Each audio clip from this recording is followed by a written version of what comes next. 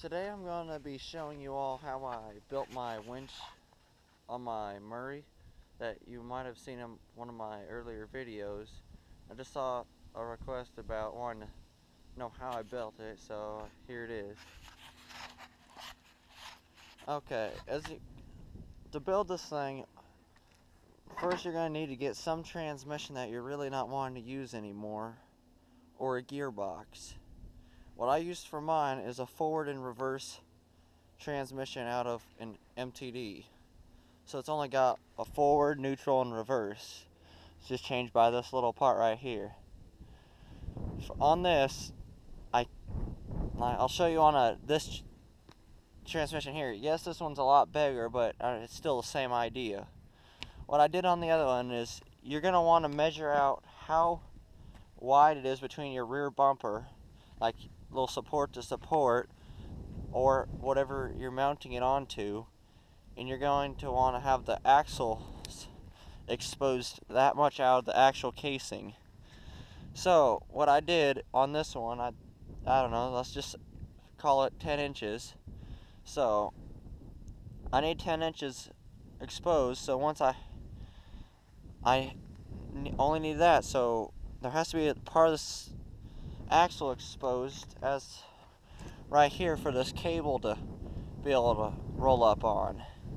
And this side has to be you're gonna have to weld it completely solid on here so that the spider gears and the differential will cause this side to spin as you crank the input shaft.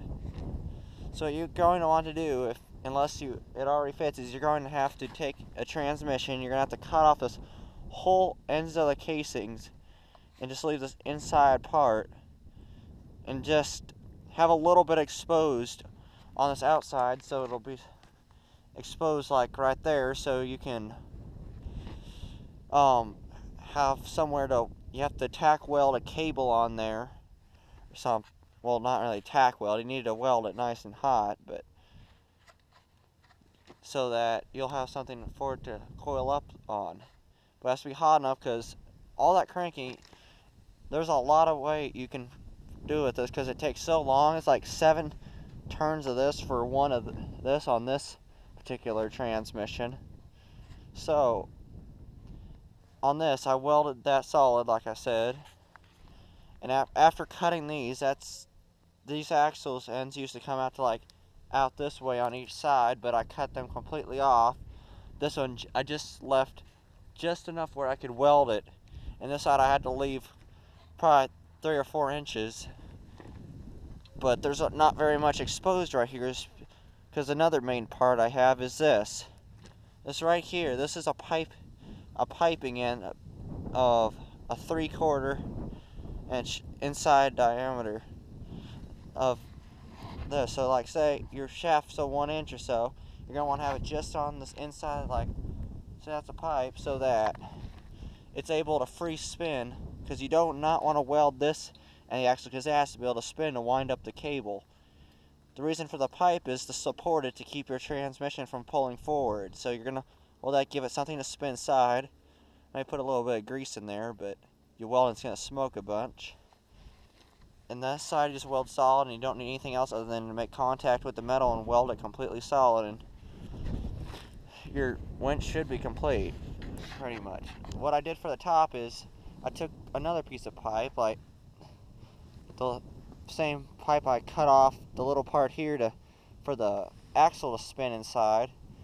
So I added a little bit onto here so that I'd have some room to spin it, and I just bent a piece of metal and made a little hand crank. Works pretty good. I can lift the whole weight of the tractor like up in the air if I felt like it. Just wrap that cable up in the tree above me and pull my mower up. You just gotta make sure it's sturdy so it doesn't break out on the trail, because then the only difference then is you're stuck with a broken winch also.